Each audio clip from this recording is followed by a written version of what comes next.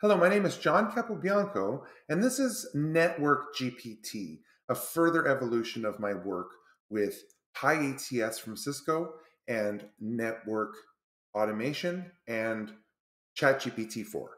So as you can see, I set up my server as you are a network engineer, my user as please help me understand the following show IP interface brief output, and then my show command, show IP interface brief. And this could be any server, any prompt, any show command. There are thousands of show commands that are supported, and if there's a parser from PyATS, we'll pass the JavaScript to ChatGPT, the JavaScript object notation, because it's smaller and it's more easily understood. But if there's not a parser, we'll fall back on the raw output of the show command.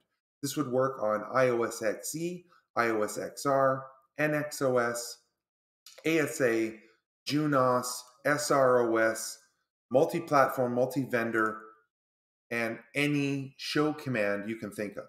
Now here is our results. You are a network engineer. Please help me understand the following. Here's the network data we sent it from the host. And then this is ChatGPT's answer. And it helps us understand that show command. Now this could be any of the examples we've seen so far, right? You are a syslog analyzer. Please analyze, summarize, and highlight any important syslogs from the following output. Right? Show logging, submit. You have to wait for it to answer. Now, even though I sent it all this syslog information, and because I'm using GPT-4, I have double the tokens, it has identified the following important events, these 5 events. A failure of NVRAM, PNP, a license issue, and then a summarization, and the number of logins into the device from the syslogs. Now let's do something a little bit different. Let's say you are a network security analyst. Please analyze the following Cisco configuration, and tell me if it is secure and make recommendations on how to make it more secure. Show run. Now this is going to pass the full show run config and ask it those prompts as a network security analyst. We write back with the results. And again, here are the responses, how to secure the device further. Overall, it believes it's relatively secure, but there is some recommendations. Disable Telnet, enable a stronger password, use AAA, disable unused services. You get the idea. And we can do some pretty neat things here. You are a network engineer. Please analyze the following routing table and summarize it and highlight any important information. Please analyze the following. Yeah, and then what we can do is show IP route. And we'll be right back.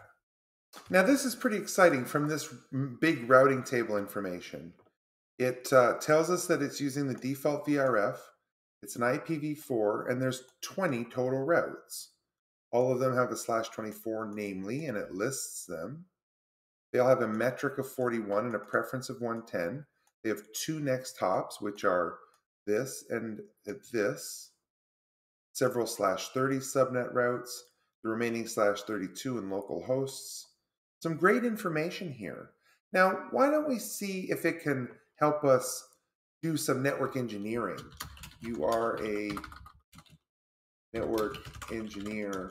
Please analyze the following routing table information and help identify any routes that could be summarized or optimized.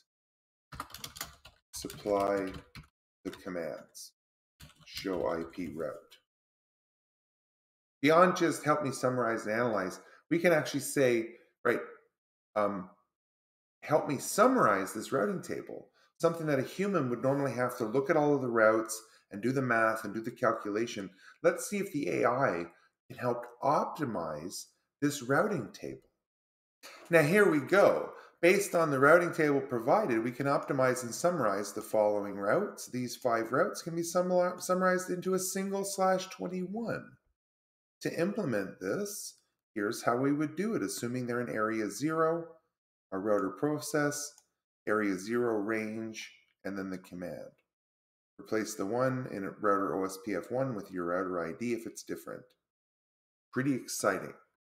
Now, I don't want to belabor the point, but it's any server, you're a chatbot, you're a network engineer, you're a security analyst, any prompt, you've seen a variety of prompts, and any show command from the CLI that either has a Cisco PyATS parser, and if not, we'll fall back on the execute and run the command raw, like show run or show logging. The other commands are using parsers. Because I'm using GPT-4, we have up to 8,000 tokens, so even massive payloads, show interface, show logging, you get it, show IP route, we can fit in our payload. This is very exciting. This is probably the easiest and best implementation that I have so far. Very simple user front end. We add our network devices, and that's it. We're ready to go and start ChatGPT with networkGPT. Thanks again for your interest.